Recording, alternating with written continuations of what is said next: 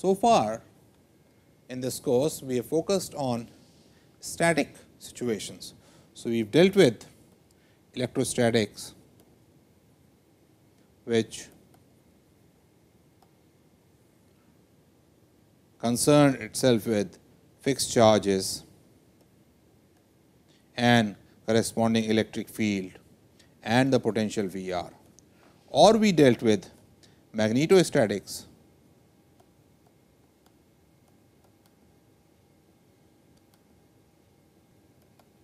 which dealt with steady current, that means the current did not depend on time, J r the current density, the corresponding magnetic fields and the vector potentials and so on.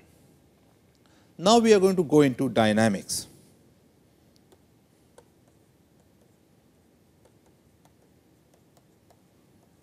And what that means is, we are going to change things with time.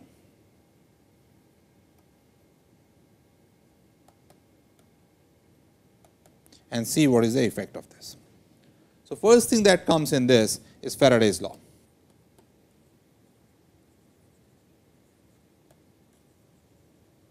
What Faraday first thought should happen and then observe is that if I have a circuit and I change the flux of magnetic field passing through it. So, we change d by dt of the flux passing through it, then this induces an EMF, and the units chosen are such that EMF is equal to d by dt, the flux, the magnitude of EMF. All right. What it means is that if I have a circuit, then because of this EMF, the current will start flowing in this. Current starts flowing due to change in flux. What about the direction of current?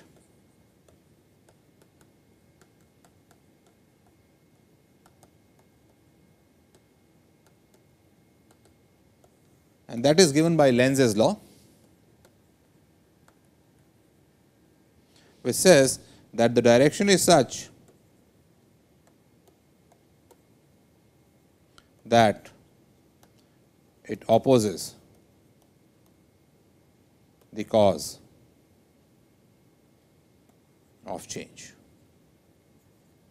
and we will put that mathematically in a minute. Now, what it means is that if I take a circuit and let the area of the circuit change or the magnetic field through it change, then there will be an EMF generated. Let me show this to you through a demonstration. I want to acknowledge Professor H.C. Verma at IIT Kanpur, who has developed these demonstrations for school going kids. In the first demonstration, I have this tube on which a lot of wire has been wound. I put this magnet inside. Now, if I shake the magnet, as it comes near the wire, the flux is going to change, because as the magnet comes nearer, the field becomes stronger, and as it goes away, field becomes weaker, again the flux is going to change, and that should produce an EMF. To show that an EMF is produced, that wire is connected to an LED out here, and this LED should glow, and let us see that. You see the red light coming. So, as the magnet is moving around, it is changing the magnetic field, and the change in the magnetic field changes the flux, and that generates an EMF. So, this is the first that you have seen, that if I throw a magnet through a coil, which is what Faraday did, it produces an EMF in that.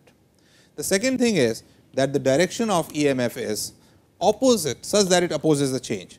So, here we have a coil in which we have put this, again developed in Professor H.C. Verma's lab, put these iron spikes which make the magnetic field very strong here. As soon as you will see, I switch on the switch, so that the current starts flowing, the ring in this will try to go away, because the current generated or EMF generated in the ring is going to be such that it is going to oppose the change. So, I will just switch it on and you will see that the ring jumps out.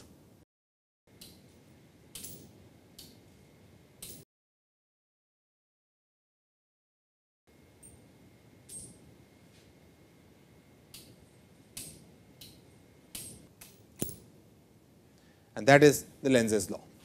Let us now do this mathematically. So, what we have seen is that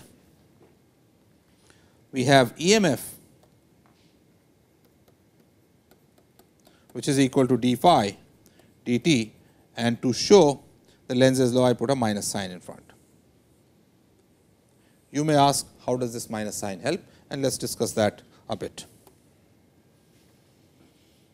So, EMF is equal to minus d phi over dt, which is equal to minus integration b dot ds d by dt, where b is going through this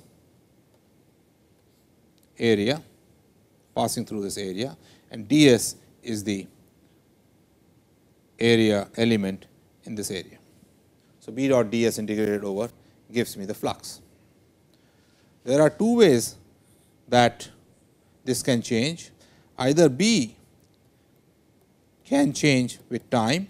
So, I will put d by dt with a minus sign dot ds, and the area remains fixed, or I can have b constant in time, but this area changes. That means, area goes in and out, and therefore, the flux changes. This is due to movement of the boundaries. Whatever EMF comes is sometimes referred to as motional EMF, and this is due to the change in magnetic field. So, first let us look at an example of motional EMF, which you are well familiar with. If I take a wire and put a rod on this metallic rod in which the field is coming out, and I pull this with velocity v, then the area is changing, and this change in area gives me an EMF which is equal to b v times L, where L is the length of this rod. V L gives you the rate of change of area, and the direction of current is going to be such that it changes, it opposes the change. So, the current should be such that it pulls the rod in, it opposes its being pulled out. So, I B is coming out, I cross B will give me a force like this. Therefore, I should be going down in the rod, and therefore, in the loop it should be going like this. Another example of this would be, suppose I take a battery, put a switch and put it through a coil, so that when the current passes through the coil, there is a flux through it, and any change in current would change this flux. Now, EMF is going to be proportional to or equal to d phi by dt with a minus sign, and now I will make this minus sign mathematically meaningful. Phi, you know, is going to be equal to, in such a coil, is going to be proportional to I, and this is proportionality constant is usually called the, not usually, is always called the self inductance. So, I am going to put an L out here. So, this is minus L d I by dt. Now, you will see the importance of this minus sign. So, as soon as I put on the switch, the equation I am going to have is EMF, which is E MF equals V. V, the other EMF which is generated in the system is minus L d I by dt is equal to, should be equal to R I, if R is the resistance of the system. Suppose V was 0 and there is an initial current I equals I 0. In that case, this equation becomes 0 minus L d I by dt equals R I, or L or d I by dt plus R over L I equal to 0. This would happen, for example, if in the circuit there was a current flowing and I suddenly took the switch off. Now, this solution gives me I equals I naught e raised to minus R over L t. Now, notice if instead of this minus sign here, if I had a plus sign, I will get L d I by dt equals R I, and this will give me an answer I equals I naught e raised to R over L t. In this case, after I turn the switch off, the current is increasing with time, which is in violation of what we observe. It is in violation of energy conservation. In this case, it is decreasing with time and eventually going to 0. So, you see the importance of that minus sign out here, and that is a statement of Lenz's law.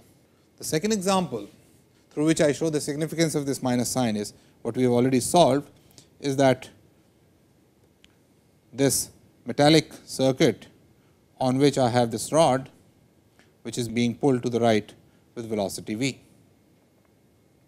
And we have already taken that field was coming out of this screen, and in that case we saw that the current was going clockwise. That is what opposes. So, this is what we physically saw.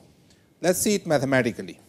So, I have minus d by dt of B, in this case it is a uniform field. So, I can write it like this, B dA is equal to EMF, which in this case I can write as R I.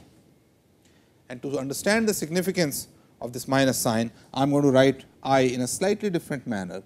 I am going to write this as R integration, I is there, U, where U is the unit vector in the direction of the current.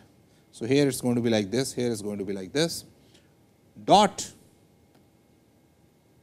dl, where dl is the line element along the path divided by the total length.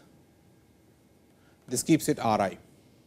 Now, L direction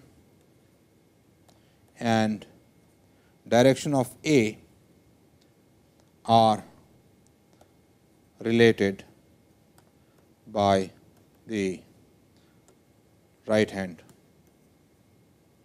convention. So, if I take my fingers around L clockwise or counterclockwise, thumb gives me the direction of A. Now, in this case B is fixed, A is changing. So, I am going to write this as minus B dot dA by dt is equal to R I over the length. Let us write this as L, do not confuse it with the self inductance that we saw earlier, integrated over the curve U dot dl.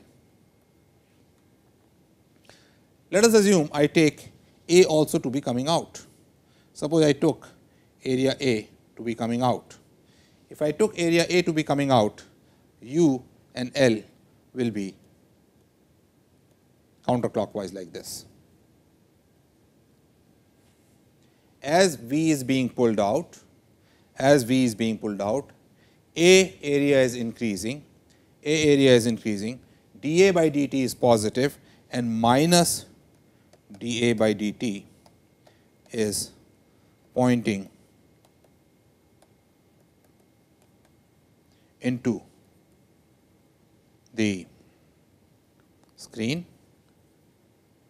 and therefore, this entire product minus B dA by dt is negative because of this minus sign here. If the current direction was also counterclockwise, let us look at the right hand side here. If I was counterclockwise,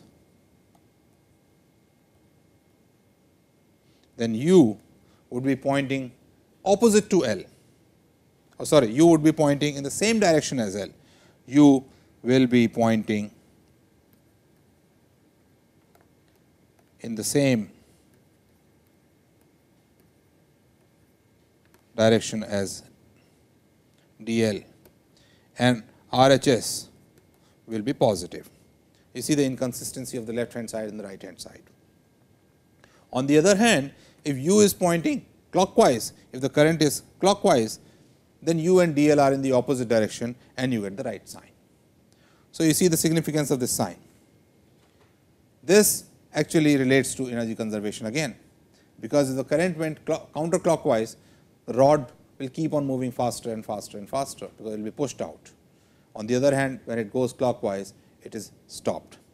So, what we have covered in this lecture is that change in flux by Faraday's law